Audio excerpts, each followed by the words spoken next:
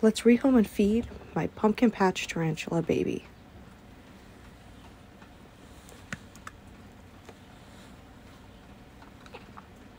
This spiderling is so cute. Sorry for my dirty hands, I was just taking care of the other spider enclosures. But look at the pretty colors on this little guy.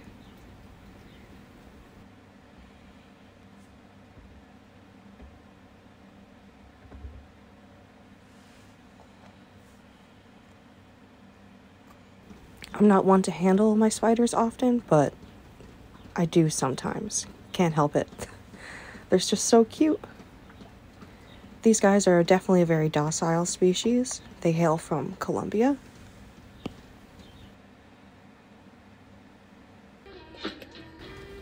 Okay, so let's show you his little enclosure that I built, and also listen to the music I have playing in the background. Definitely a drastic change in that coming soon.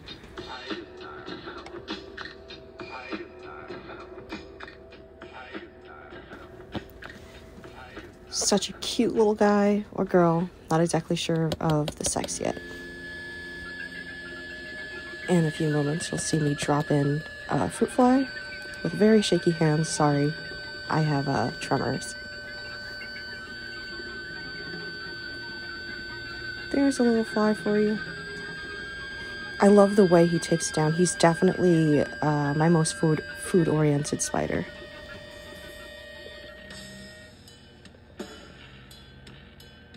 Some more info on this species. They're called the hapalopus formosus or hapalopus sp Columbia. Hope I'm pronouncing that right. The males typically live 3 to 4 years, whereas females will live around 8 to 10 years. So really hoping that this guy is not a guy and actually a girl. Obviously, we want to keep our little spider friends as long as possible, especially when they look this gorgeous. Yet again, struggling with another fruit fly. You should put these guys in the fridge, not the spider, the fruit flies, so that they're slow and easier to handle, but I'm very impatient, so I go right in with them moving around. Oh, I love seeing him add more webbing. Spiders that just web a lot, absolutely love them. It's just so amazing to see. So, this guy, when fully grown, will be around 8 to 10 centimeters, so not too large, but definitely a cute size. Like I mentioned earlier, they are a very docile species, so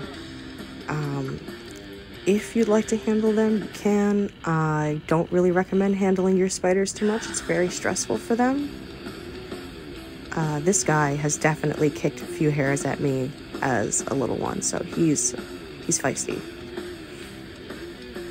As a New World tarantula, their venom is not really that potent. It's not medically significant like most spiders. Obviously, if you're allergic, please seek medical attention. They are a terrestrial species, but it's good to also have a little bit of room and stuff to climb on at the top for them to web. They do burrow, so having adequate amount of substrate is definitely needed. Look at him just adding more webbing. I can't get over it. It's just so cute.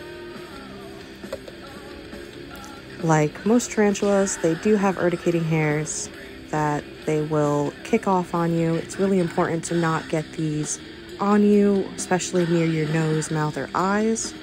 A lot of people have actually had to have surgeries for getting urticating hairs in their eyes, and that's absolutely terrifying. So, yeah, stay away from those hairs.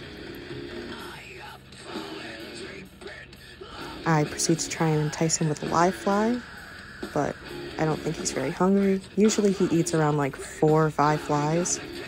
So I'm gonna leave those 2 in there just for a little bit and then take them out. It's really important to not leave live prey in with your spider. They could hurt them, especially if your spider is going into pre-molt or is molting. So yeah, be sure to remove those guys. Just going to admire him for a few seconds before putting him away. I hope you enjoyed feeding and watching this beautiful spider with me. Follow CreepieCutieCritters for more.